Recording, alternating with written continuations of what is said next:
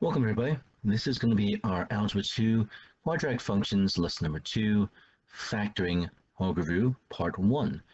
And as always, please give this video a like if you find it helpful, and of course subscribe to the channel and hit the notification bell to be notified when new videos are added.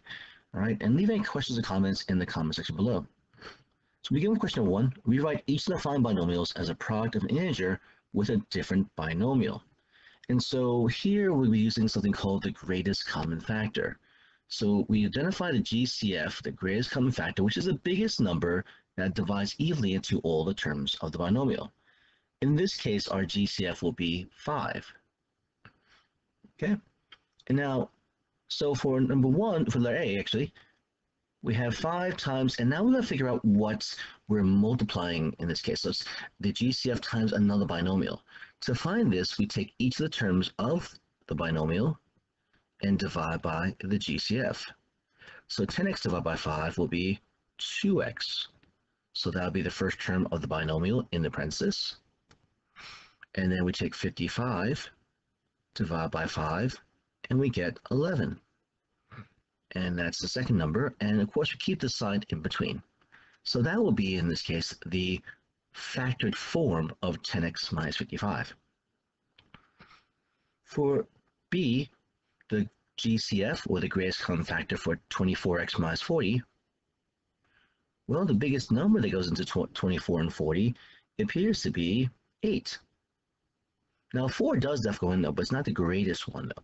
We're always looking at the greatest common factor. So definitely 8 is our GCF, and now again we're going to find the binomial we multiply by 8 to get 24x minus 40. We take the first term, each term actually, and we divide by the GCF, so 24x divided by 8 will be 3x. So that goes in the front to match up the first term. And we divide 40 by 8, and we get 5. And that's the second term. That's a minus there too. Okay, and again, if we distribute this, we'll find that we get 24x minus 40, and there's no other common factor that divides evenly into 3x minus 5. Let's continue with C. The GCF here, the biggest number divides into 6x and 45, will be 3. Okay. Again, we divide 6x by 3. We get 2x, our first term. 45 divided by 3. We get 15, that's our second term. So we get 3 times 2x minus 15 as the answer for C. And now for D. The GCF, the greatest common factor for 18x minus 9, will be 9. And yes, it's going to be one of the numbers. Totally can. So we have 9 here. 18x divided by 9 is 2x. 9 divided by 9 is not 0, ladies and gentlemen. It's 1. So we end up getting 9 times 2x minus 1 as the factored form of 18x minus 9.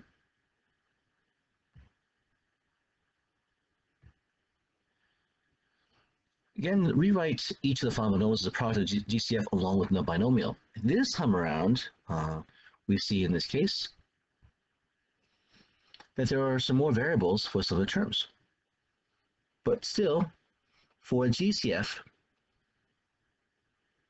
our GCF in this case, it will be a number, but also the variable as well. Now, which variable, which x do we use? We have x squared and x.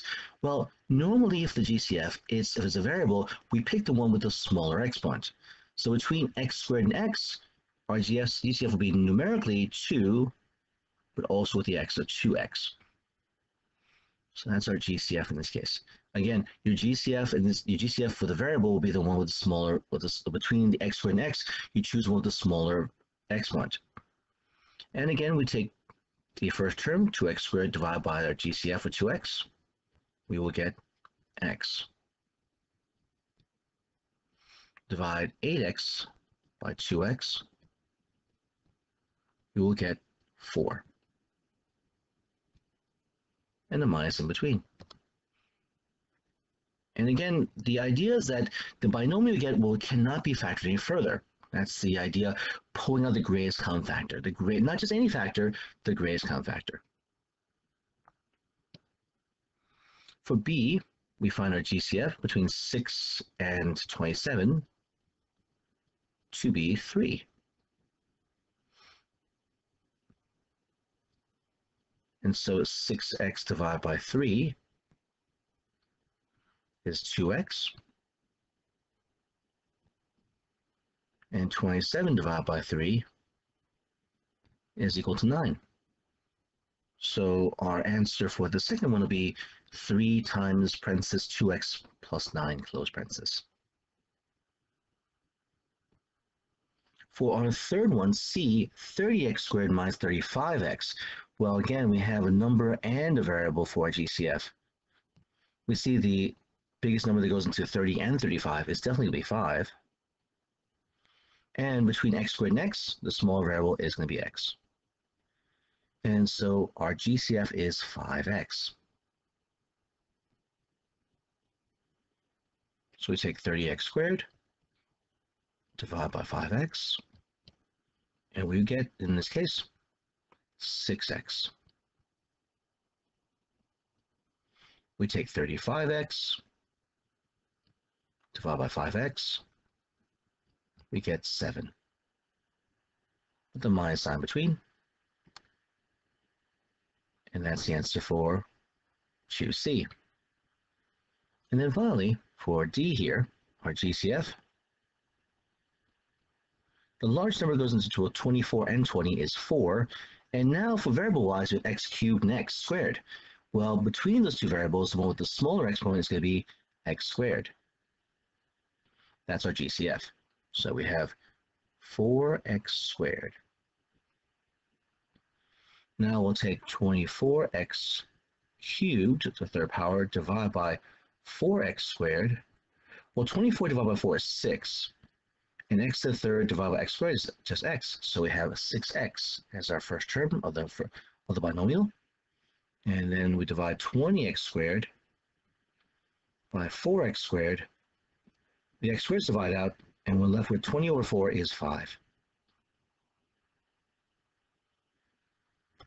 And that will be our answer for D, 4x squared times 6x plus 5. Question 3. Write each of the following binomials as a product of a conjugate pair. So we see in this case conjugate pair really means in this case the two numbers in each binomial will be the same, but only differing by the sign in between them. And to find this, we take the square root of each one. So for example, the conjugate pair for x squared minus 121, well, we take the square root of x squared, and we get x, and that will go into the front for each one. We take the square root of 121, we get 11, and that goes in the back of each one. And we do plus and minus. Now, does it matter we do plus or minus, minus and plus? No, the order doesn't matter. And there we go with our conjugate pair for 3a, x squared minus 121. For 3b, 64 minus x squared, we'll take the square root of 64. Now, why don't we do the variable first? Because we take the first number that appears from left to right. And so square root of 64 is 8, and therefore that number goes into the front of each of these. And the square root of x squared, we know it should be x. That goes in the back. And again, because of the fact you have plus and minus, the order does matter, meaning that you have to have the first number come first and the second number come second. So if we put down 8x, x plus 8 times x minus 8, it would not be the same thing. Here, the answer for 3b should be 8 plus x times 8 minus x. For C, we're going to take the square root of 4x squared. Well, the square root of 4x squared really is the same thing as the square root of 4 times the square root of x squared. And the square root of 4 is really 2, and the square root of x squared is x.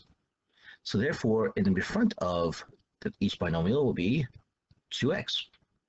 And the square root of 1 will be 1. Plus and minus. And there you go for 3C. And then finally, for 3D, take the square root of 25x squared, which is the same thing as the square root of 25 times the square root of x squared. And that gives us 5x. So that's the number in the front. Now, the square root of 1/9